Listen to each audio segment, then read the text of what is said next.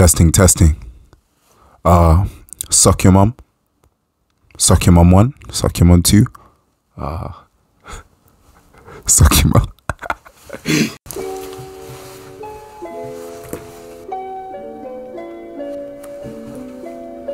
Pretty good.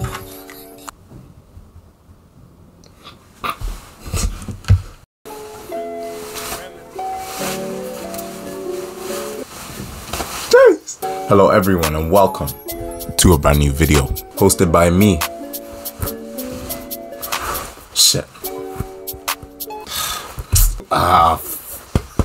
Hosted by me, SKSOG, with a little story. I just had to make it rhyme, innit? Of how I got snubbed from my uni basketball team.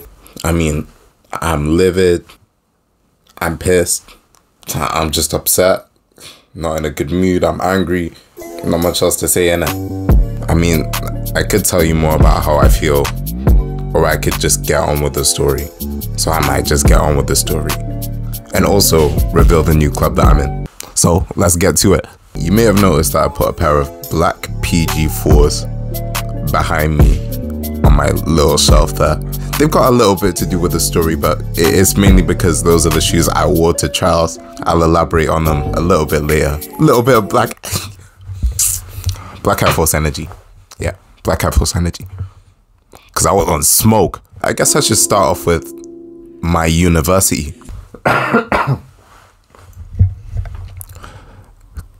I can't even say anything about that. I currently attend Manchester Metropolitan University, according to some, the second best university in Manchester, but to me, it's the second best university in Manchester. However, I had the choice to go to either Manchester Met or Uni of Manchester, so I will make a video on why I went to MMU over Uni of Manchester. There's a couple of reasons, but I'll get to those on a different video. Cool, so I moved to Manchester on the 16th of September 2022, if you needed to know that. I'm 18 years old, quite young 18, but still 18 innit? Uni 18, if someone asks you. Moved to MMU, moved to Manchester on the 16th of September, took the trip up. We took a coach, we couldn't afford the train. There isn't enough money, it's just expensive. I'm from Gloucester, so that's like a £50 train trip. Like, even carrying suitcases and stuff like that, that's way too expensive. I moved in, enjoyed freshers like a typical uni student, going to all them different clubs. Manchester's a little bit different to Gloucester. It's like flipping 20 times bigger, it's massive. Yeah, I enjoyed uni, enjoyed freshers week, but at the same time, I was trying to see what Manchester basketball was saying. Yeah, this hand checking like crazy. Obviously, it's better than where I'm from, so I just wanted to see how good it was. They had little games at a sports centre nearby to my accommodation, so I went to them to see how good everyone was. And I thought I was decent compared to most of the other people. Not necessarily the best, but pretty good. I was thinking, alright, this is good, this is nice. I'm in a decent position. Maybe I can get to the third team, the second team, first team, innit? I say first team, I wasn't gonna get to the first team. I'll be real with myself. But at least a good team, am I right? I believe in myself. I believe in my capabilities. So I went to those games thinking, alright, this is decent. Maybe I'll do well at trials. We'll see how they go. At the same time though, while I wanted to play in the uni team, I also wanted to play for another team outside of university, just because I wasn't too sure how many training sessions they get, how many like different things like that. I just want to improve as quickly as possible and as much as possible, as much as I can. So at the same time I was doing those things and getting ready for trials, I messaged the coach on Instagram asking if I could join their team basically. I think the time I came in September, most of the teams had already formed and they were kind of starting their seasons. I was kind of joining late. So I messaged the coach asking if I could come. They're like, yeah, pull up today, the day I messaged. And yeah, let's see what you got basically. So I was nervous, excited, ready to go, trying to figure out how to get to this actual basketball court, because I don't know my way around Manchester. I'm not from here. Later that day, I managed to get to trials. They went pretty good. Coach was like, welcome to the team. And I was like, I was gassed. I was in a good mood. rest of the day, rest of the week, something like that. Outside Mumsy's house, I'm serving. Same way my bro got locked. So my ego's being boosted constantly, and I'm thinking, yeah, I'm good enough to be in the uni second or first team. Bear in mind that this was the 27th of September, which is 11 days after I moved into uni. So my ego's being boosted. I'm thinking, oh my gosh, Manchester was the best decision of my life ever. Everyone else is everyone else is a scrub. Major ego boost. Voice break. Major ego boost. I'm in a good mood. This happens on the 27th of September, but uni trials are on the 2nd of October. So I have 5 days to get ready. At this point, I'm fully on the grind, playing almost constantly. Like, I was going to the park, playing every day, going to the gym, not every day, but like consistently. I had a schedule. Yeah, doing a lot. I'm sure even compared to some other people. So I felt like I was doing a lot, and also I was in a good position to be in one of the teams. But I would say, besides shooting, the one major flaw that I have is lack of experience. But I didn't know that yet. I'm piss taking. It comes to the 2nd of October. Trials day. It was a Sunday. A fateful Sunday. Not that you need to know, but it was a Sunday. The trials themselves were held at Platt Lane Sports Complex, which is the official sports complex of MMU. Not sponsored by MMU. I'd say on that Sunday there were approximately 40 players in that sports hall at the time. Nowhere near the amount in the second trials. I'll get to the second trials. I do remember this day because on this day was the Manchester derby. I did the trials and then I went to watch the football afterwards. I think it was like 4-0 to Man City at halftime. So we just left the sports bar that we were in because it was just full of Man City people. Obviously, the first thing you do when you go into the sports hall for trials is look at the competition. I went in, I was looking at everyone, I was seeing who was tall, who was short, who looked like a basketball player, because you can tell when people are ballers. You can tell, you just know it. They just move a certain way. I was seeing who was a baller. There were a few people, actually quite a lot. There were a lot, but nothing that I didn't believe I could at least do competently against. You get me? But I was looking around, I was looking at who was shooting around, who was going about drills, who knew what they were doing with the drills and getting ready for trials. I saw a decent few, but at the same time, I still thought I could beat them, or at least do well against them, enough to be in the same team with them at least. So we had a little talk with the head coach. He was telling us, do well, obviously. Everyone's a winner, but no one is, apart from the best. And then we went about the trials. I'll get the PG4s back in the frame because honestly, they did bring me pretty well. Like, there were some good shoes. I'd say overall, obviously you can't be perfect, but I think the trials went pretty well. I think they went all right. Obviously, make some mistakes, learn from them, be talkative, communicative. Some good advice for trials: just be vocal, be loud, just make yourself heard if you aren't seen. That's probably the best thing to say. While they did go well, those weren't the only trials that we had because there was a limited sample size, basically. And while I say there were about 40 people at the first trials, there were about 25 to 35 more that still needed to come because they hadn't arrived to university yet. I'm quite surprised by that, but at the same time, they hadn't arrived to university yet. So they were like, all right, we're gonna do another trials on Wednesday. If you did badly today, don't worry about it. You still got Wednesday. And if you did well today, worry about it because there's still Wednesday. That was that. Left trials feeling pretty happy about myself. Went to watch the football, saw Man United losing 4-0, left, realized Erling Haaland was a menace, and then just went about my day. And we also went to Bunny Jackson's. If you ever come to Manchester and you go to Deansgate, go to Bunny Jackson's because they make the best wings ever. 5-1? Oh my god. I'm not piss taking, I'm being like completely genuine. I know my voice sounds monotone, but please, I beg you, go there.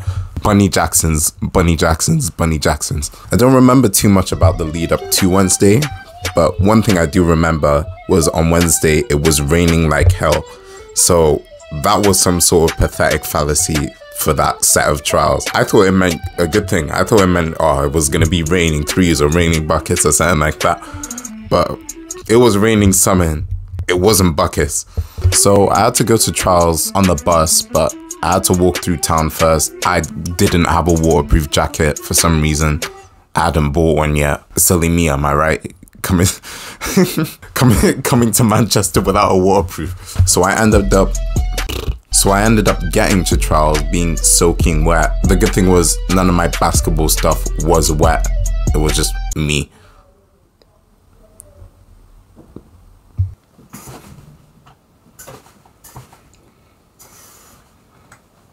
There you go.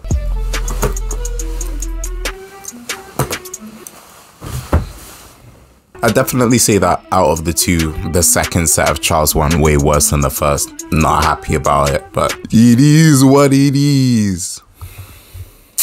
The way they went about the trials was that we did some warm-up drills first to warm up. They split us into different teams / groups, and then I think we started off with a bit of half court. It was 1st to 2, but it was always you play 2 games and then you're off. And it was only ones. Any 3s or 2s you make, there were just ones. So 1st to 2, we played half court and then we moved to full court a little bit later. Full court sometimes tends to be easier because sometimes people don't want to run back. You can just swing it to a player that's on the other side and then they can get an easy layup. While full court is easier, actually yeah, full court was way easier. I played like trash on half court because I vividly remember there was one play, I was driving towards the baseline, but I just bounced it straight off my foot, straight, clean. I just shouted, oh, I can't swear. I can't swear. I'm not gonna sweat. I guess I could see this one thing as a good thing or a bad thing though, because the good thing is the coaches weren't looking to see that. The bad thing is the coaches weren't looking. They just weren't looking at our court at all. You could kind of tell that all of the good players were on one side. The good players were on one side and then there was everyone else on the other side. One of my friends pointed it out to me, and as soon as I saw that, I was like, what the frick? That was the first time I realized that coaches have a preference, basically. I'm sure a lot of them they had seen already. Some of them, or most of them, were 2nd year, 3rd year. But at the same time, there were a couple of 1st years on there that were, there were some tall ones, but that were on clubs already. Like, I don't know if they were on D2 clubs and stuff like that, but they were at least D3 for sure. Or they had played like EABL, ABL, stuff like that. No disrespect to the coaches, obviously, because maybe I'm just not at that level yet. We went in that sports hall for maybe a couple of hours. Yeah, 2 hours. We played for maybe 1.5, 1 hour, 45 minutes. And at the end, they were doing the teams. So whilst we were playing, towards the end, coach came and he was writing our names down on lists. I thought not too much of it. I knew it was for being put on a team. I just didn't know which team it was. But it was time for him to tell us which teams we were in. They gathered us all round in a big circle, told us to give each other a round of applause just because we'd done a good job. We'd all done a good job for the most part. And then started naming names. I didn't hear my name get called in the first team. I wasn't expecting to hear my name in the first team, so that was alright. I didn't hear my name get called in the second team. And I was thinking, alright, I wasn't really expecting myself to be in the second team. I'm not at that level yet. So we moved. I was waiting for my name to get called in the third team, but he was going down the names and I didn't hear myself. I was like, alright, maybe there's some maybe there's some sort of mistake. But I was like, not making the third team is fine. I can get into that relatively quickly. Am I right? Just gotta put in some work or just show them what they're missing. So I was waiting for my name to get called in the fourth team. And it was going down. It was going down to this name, this name, this name, this name, this name, this name, this name, this name, this name, this name, this name, this name, this name, this name. And finally, this name. That doesn't sound like my name. I wonder what mine is. Maybe he just mispronounced it. Maybe I just didn't hear it. My name wasn't on there. He finally gets to the fifth team. I finally hear my name getting called. And the worst, the worst part was he didn't say it properly. I'm already in a bad mood and I just hear, I can't remember how he said it, but I just hear like, Stephen Sodas? And I'm like, fuck. Unlucky, mate. What they did with the trials is that once they put you into the teams, you go and meet your other like teammates. Obviously, that's like standard procedure. But like when I got to the 5th team group, I couldn't speak. I was just in such a bad mood. I could not speak for the life of me. I didn't know what to do. I was just pissed. I was just mad. But like, I fully and truly felt snubbed, like completely. Obviously not necessarily 1st or 2nd team worthy, but maybe like at least like 3rd or 4th team, innit? Felt like I was better than 5th team. By the time trials ended, I think it was either 8 PM or 9 PM, but the good thing was after trials, in a different sports center, but by my accommodation, they were doing like open runs. So me being pissed, go straight to the open runs and start. I want to say balling out, but I wasn't balling out. I was just playing with emotion because I felt snubbed. I actually played pretty well, but I was playing with emotion. I was not in a good mood. But one interesting thing that came out of trials in itself was that it gave me a bit of a dilemma because I was on 5th team. I was in the 5th team. But one thing was they didn't have any training sessions. But the other thing is the only thing that they did basically was play campus league games on Sunday from like, I think 4 to 6 PM, something like that. That clashed with my basketball training with my club, and it's now time to do a bit of a club reveal. Woo! For the 2022, shit, I messed up. For the 2022-2023 season, I will be playing with the, drumroll please. Drumroll please. Can I get a fucking drum roll, please? I will be playing with the Manchester Kings. Thank you very much.